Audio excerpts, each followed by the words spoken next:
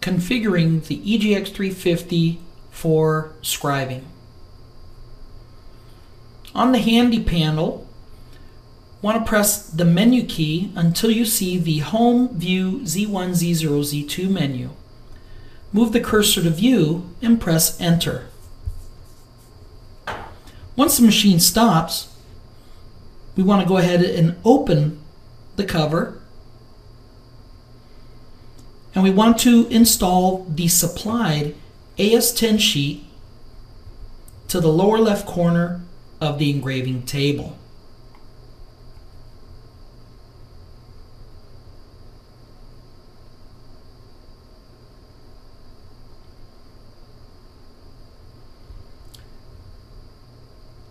Next, we will go ahead and place our metal plate to the lower left corner of the engraving table on top of the AS10 sheet.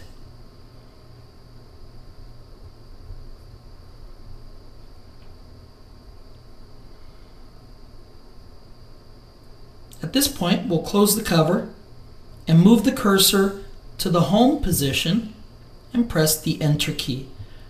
The spindle will move to the lower left corner of the machine.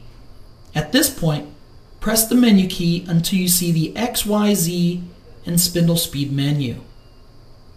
Again, we'll open the cover, and using the Z- key, we want to lower the spindle until it is just above the lower left corner of our material, approximately an 1/8 inch to a 1/4 inch. Then, using the arrow keys, we want to move the spindle over the corner of the material. The center of the nose cone should be over the lower left corner of the material.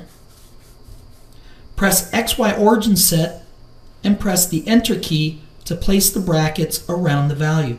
This sets your home position. Again, press the menu key until you see the IO Others adjustment menu. We want to arrow over to Others and hit Enter. For revolution, we want to move the cursor to off and press Enter. Press the menu key to Auto Z control, move the cursor to on and press Enter.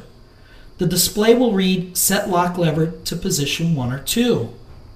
On the right side of the spindle, we want to press the button in and down to set the lever to 1. This will float the spindle freely.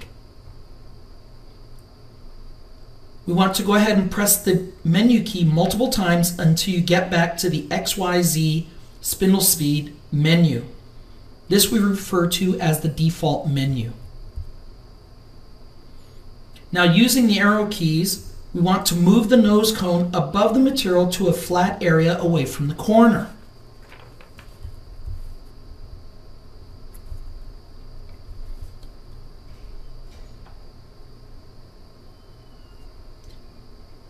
At this point, we are going to prepare our optional Diamond Scribe tool.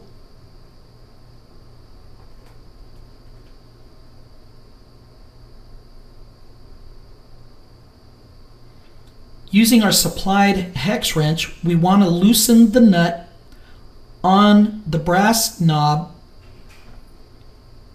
and we will insert the optional Diamond Scribe tool from the top until it touches the material. Then we will go ahead and tighten the screw on the brass cutter knob.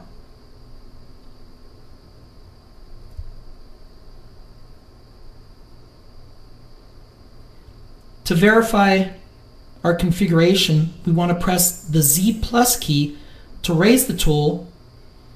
Then we will press the Z- key and continue holding it until we see the asterisk next to the Z Auto. This indicates that the machine found the surface. Go ahead and press the Z+ to clear the material. At this point, we can close the cover and press the menu key until you see the Home, View, Z1, Z0, Z2 menu. With the cursor on Home, press the Enter key. Now we're ready to engrave. Once the EGX-350 has been configured for diamond scribing, we will now configure Roll and Engrave Studio to engrave. For this project, we will scribe an 80 by 80 millimeter metal plate. So what we'll do is go ahead and launch Roland Engrave Studio.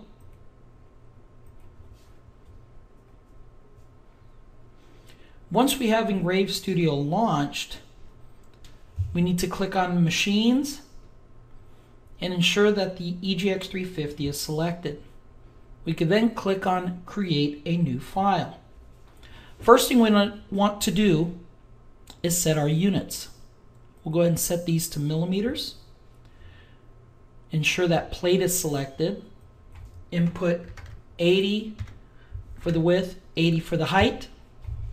And for the material thickness, set it for 2 millimeters. For the XY origin position, we want to set it for the lower left-hand corner. You want to ensure that Use Origin Offset is unchecked.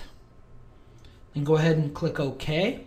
Want to go ahead and click File and Import. We're going to import an Adobe Illustrator file. We can also import EPSs as well. Once we import the file, we can select it. And under the Align Vectors, we can select Center in Material. We can go ahead and resize the graphic.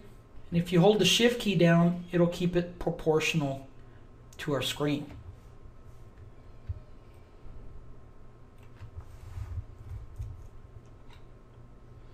We can add in text if we want as well. Now once we have the file set up and centered, now we can add our toolpath to the graphic. We want to go ahead and sweep select the graphic to have it selected. Then click on the toolpath tab. And to thumbnail it, you can click on the little thumbtack here to pin it to our screen.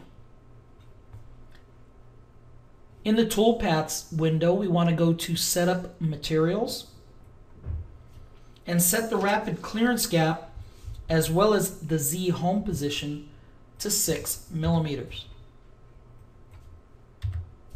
And click OK. We will then click on the Quick Engraving Toolpaths. Under Tool, we want to click on Select.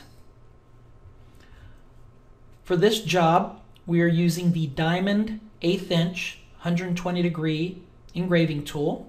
For the line width, we want to ensure that the line width is 0.005 and that the step over is 0.0025.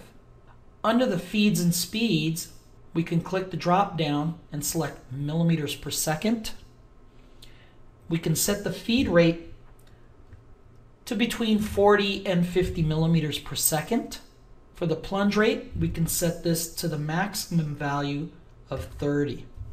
Click Apply and click OK. For the depth and pressure, we can specify 1 millimeter. Even though the machine is set for Auto Z control, the software itself must have a value associated to the depth in order to be able to generate the actual toolpath for the file.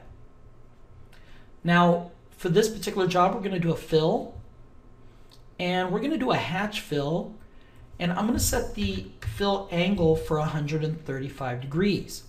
You can actually play with this setting to get something that you really like, but 135 seems to work pretty well. We can give the toolpath a name. We can call it fill, for instance. This is very useful, especially if you're using multiple toolpaths. We'll go ahead and click Calculate to calculate the toolpath, and if we zoom in on it, you can actually see the toolpath itself. Once completed, we can go ahead and click Output Toolpath to output the file to the engraver.